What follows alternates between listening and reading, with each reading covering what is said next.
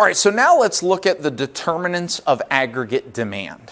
So let's briefly review what we learned in the previous lesson about aggregate demand.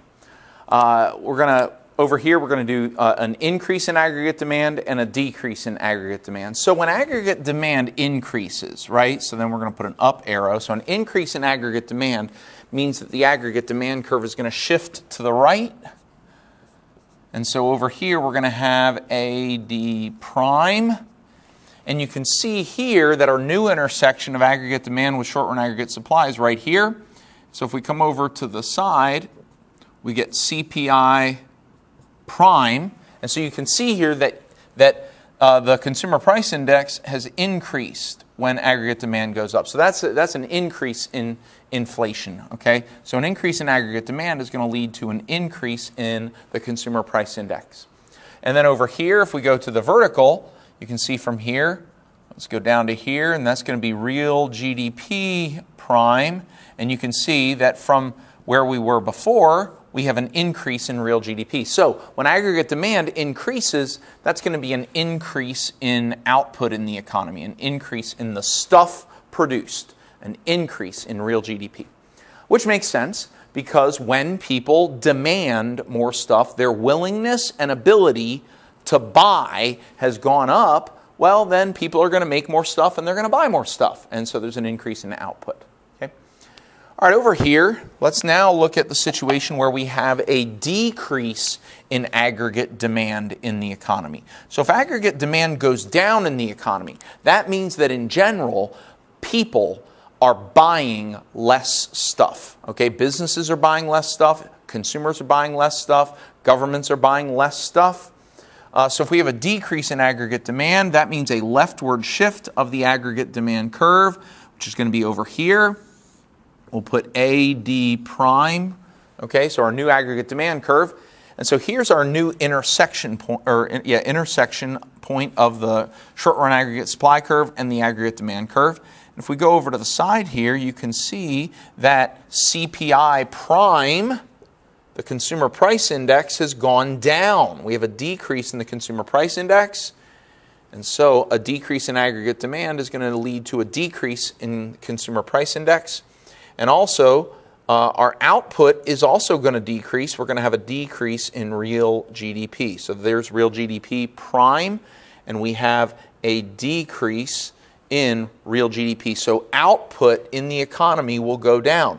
We will produce less stuff when aggregate demand decreases, which makes sense. If people are demanding less stuff out there in the economy, businesses are going to produce less stuff, they're going to sell less stuff, and people are going to consume less stuff.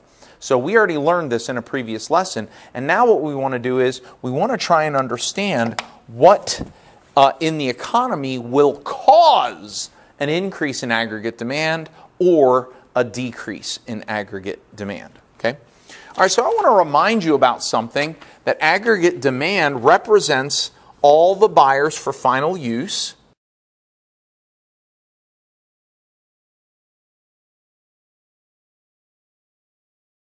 which are households, firms, and governments.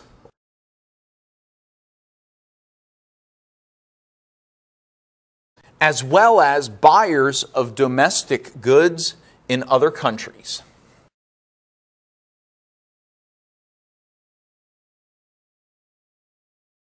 Which we call net exports.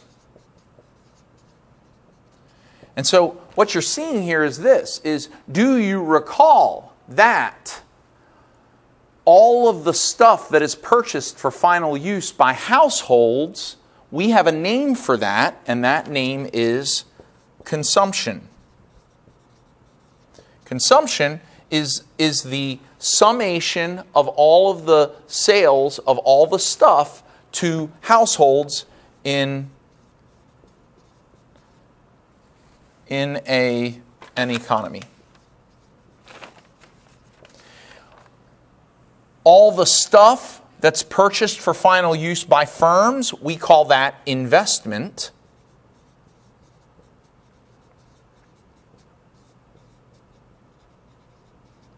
all of the stuff that's purchased for final use by governments is called government spending.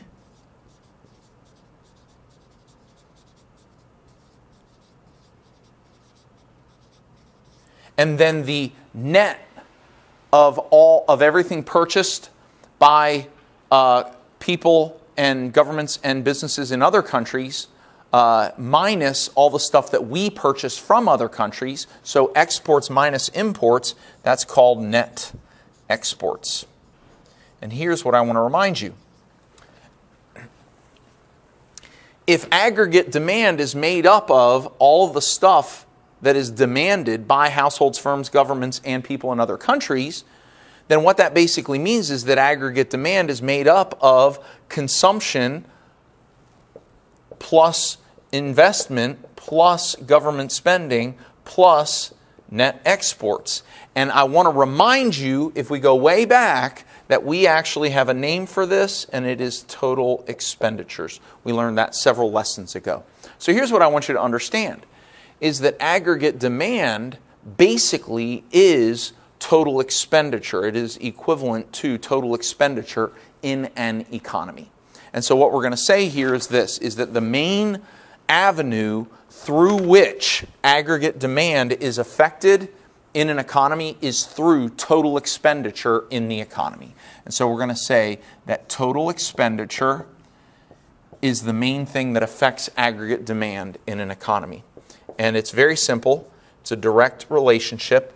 When total expenditure goes up, aggregate demand goes up. Meaning, when households and businesses and governments and people in other countries, when they want to buy more stuff produced in this country, that's an increase in total expenditure. And so that is the idea of all those parties demanding more stuff. So these two concepts, total expenditure and aggregate demand, go hand in hand. When one of them goes up, the other one goes up too. And so a decrease in aggregate demand will result from a decrease in total expenditure in the economy. All right? And so now what I want to do is I'm going to have to erase this, okay, is we understand, I'm going to leave this formula down here. We have to understand that total expenditure is, by this formula, made up of consumption, investment, government spending, and net exports. And here's what you need to understand, is that this number will go up. Total expenditure will increase if any one of these four categories increases. If consumption increases, total expenditure will increase. If investment increases, or government spending increases, or net exports goes up, then total expenditures will go up. But if any one of these four categories decreases, if households spend less money in the economy, then total expenditure will go down. If the government spends less money in the economy, total expenditure will go down. And therefore, what I'm going to put here is this, is that we'll get an increase in total expenditure if we have an increase in consumption in the economy, or if we have an increase in investment in the economy, or if we have an increase in government spending in the economy, or if we have an increase in net exports in the economy. If any one of these four categories of total expenditure increases, then total expenditure will increase. Aggregate demand will increase. The aggregate demand curve will shift to the right. We'll have an increase in CPI, and we'll have an increase in real GDP. However, if any of these four categories decreases instead, okay, put my four arrows here. If we have a decrease in consumption, total expenditure will go down.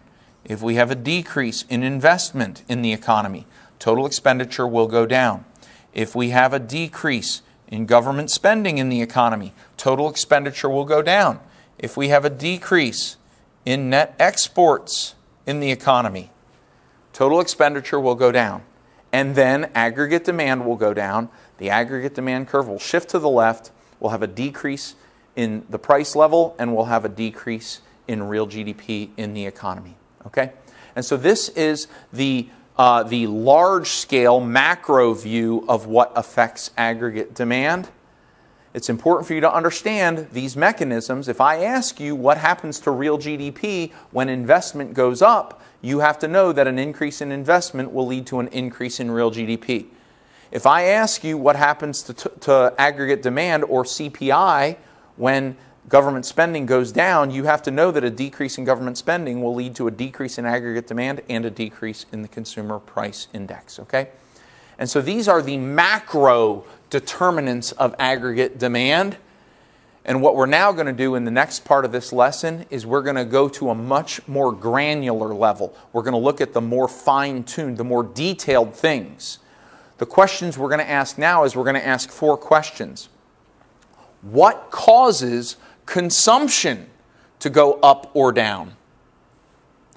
Question 2, what causes investment to go up or down? Question 3, what causes government spending to go up or down? Question 4, what causes net exports to go up or down? And once we understand all of the different things, and there's quite a few of them, once we understand all those things that affect these 4 elements of total expenditure, we can then know in greater detail what things happening out there in the economy will ultimately affect aggregate demand, CPI, and real GDP. And that's where we're going to move to in the next video.